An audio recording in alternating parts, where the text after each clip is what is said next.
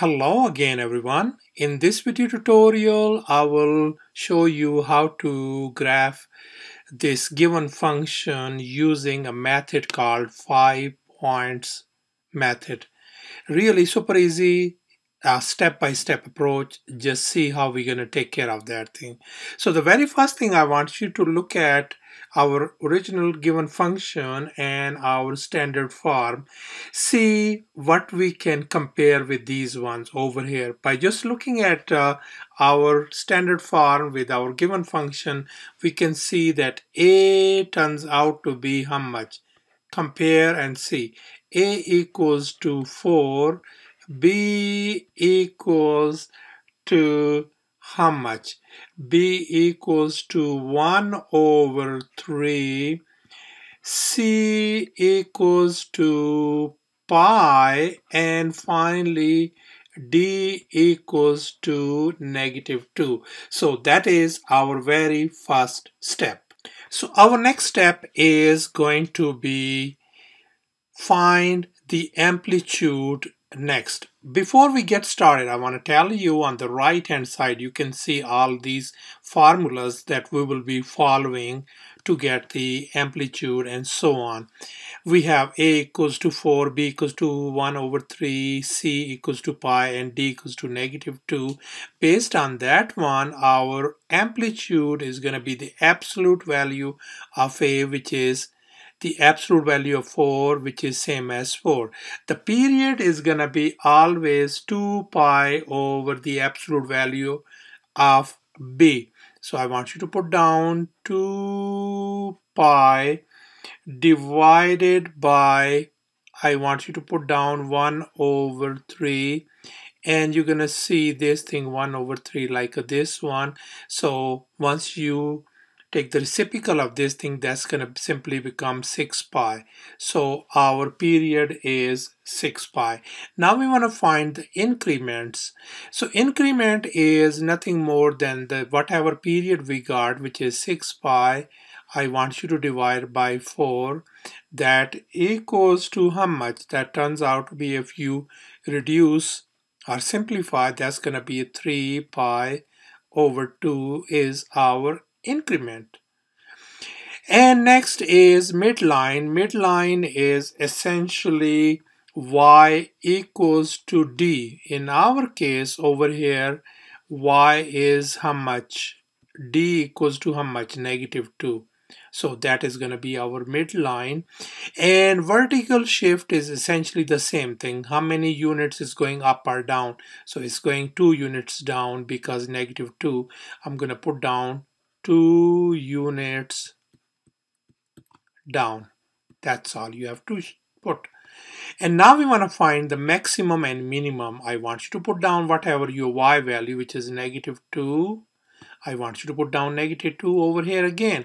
And then look at your amplitude, which is how much? 4.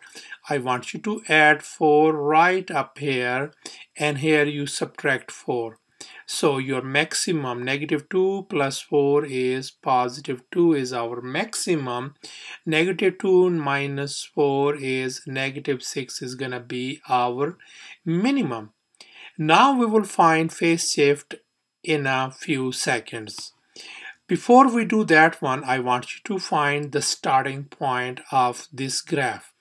So starting point is just always remember whatever inside this parentheses, whatever this thing is, set always equal to 0.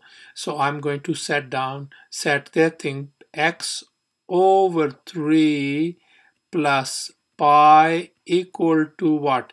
0, and I want you to solve for x, and see x turns out to be how much? That turns out to be what? Negative what? 3 pi. So that is our starting point. Now look at this thing, x equal whatever our starting point is. This is essentially the same thing as our phase shift. So that is gonna be how much?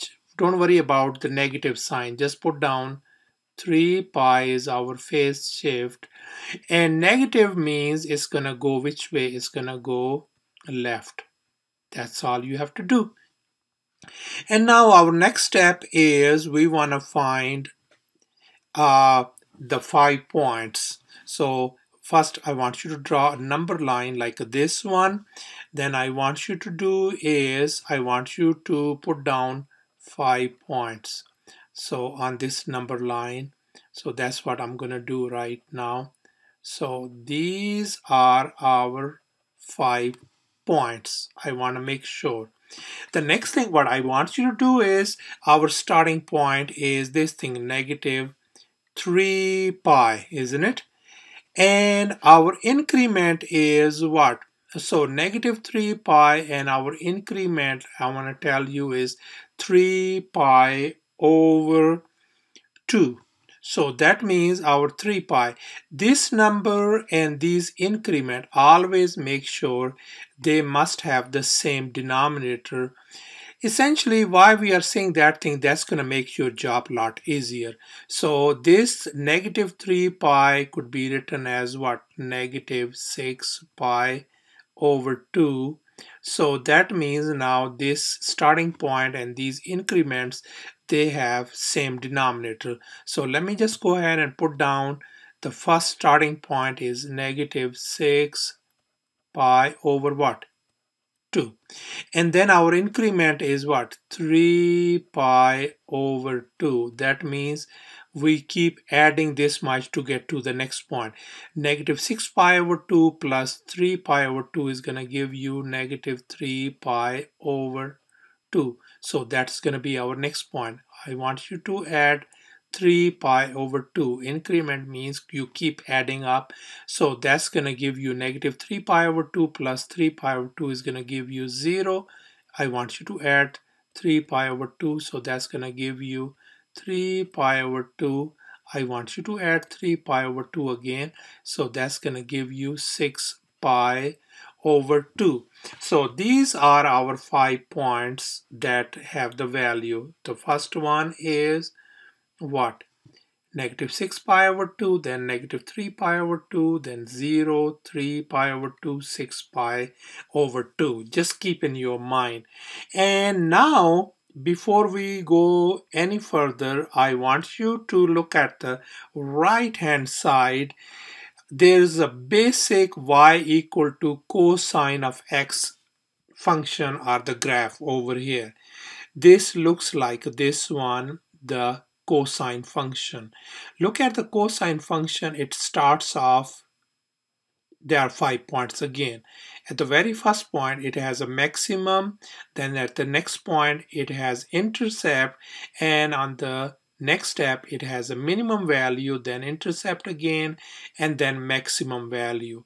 So these, I want you to just look at these one. Based on this thing, you figure out what is gonna be at the very first point. That means this is gonna be our maximum. The second point is our intercept, and then we have our what? Minimum, and then we have an intercept at this point, and finally at this one we have a what? Maximum point. So that is our 5-point approach.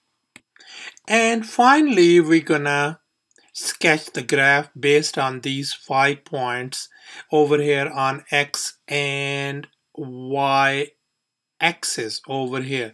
So before we do this thing, I want to make sure that this, I put down already these 5 points: negative 6 pi over 2, negative 3 pi over 2, 0, 3 pi over 2, and 6 pi over 2. And by the way, this is y equal to negative 2 equals to, this is our what? Y equals to negative 2 is our what? Midline. Just keep in your mind, this is our midline. And now we're gonna figure out what is our gonna be a maximum and minimum value. So the maximum value was how much? X equals to, this is y equals to 2, isn't it? So this is our maximum value I'm going to put down. This is, I am going to put down, this one is going to be, this is our maximum value at y equals to how much? 2. And y equal to -6. -6 is right up here, -6. So this means what? So this is going to be our what? Y equal to -6 is going to be our what?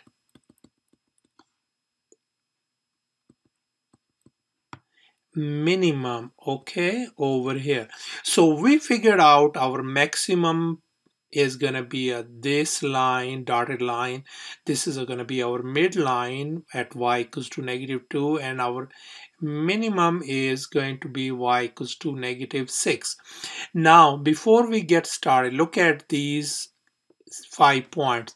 At -6 pi over 2, we have what? Over here, this is our maximum value. I want you to just put it down. And then at this point, by just looking at it over here, just like a see that thing, this is intercept. And at this, at 0, it is gonna be what? Minimum, isn't it? And then this is, at this point, is gonna be intercept, and at this point it is gonna be maximum. Based on that one, now we're gonna go ahead and look at this thing. So at this point, -6 pi over 2, we have a maximum, and the maximum value is right up here at maximum. And then over here, the next point is -3 pi over 2. This is gonna have a intercept, which is, intercept means it's gonna intercept the midline, and the midline is this one, isn't it? And then at this at 0 over here, the minimum is gonna be right up here. You can see that thing. This is our minimum line. And then on this one over here, this is going to be our intercept at the midline. And finally at this point, 6 pi over 2, this is going to be our maximum. Do you see that thing? Now the next step is we're gonna just simply go ahead and connect these points and sketch the graph. So let's go ahead and look at it. It's gonna look like this one over here. See right now? Please bear with me. Once again, I am not an artist, just sketching the best I could do right now based on these points we've been given to us.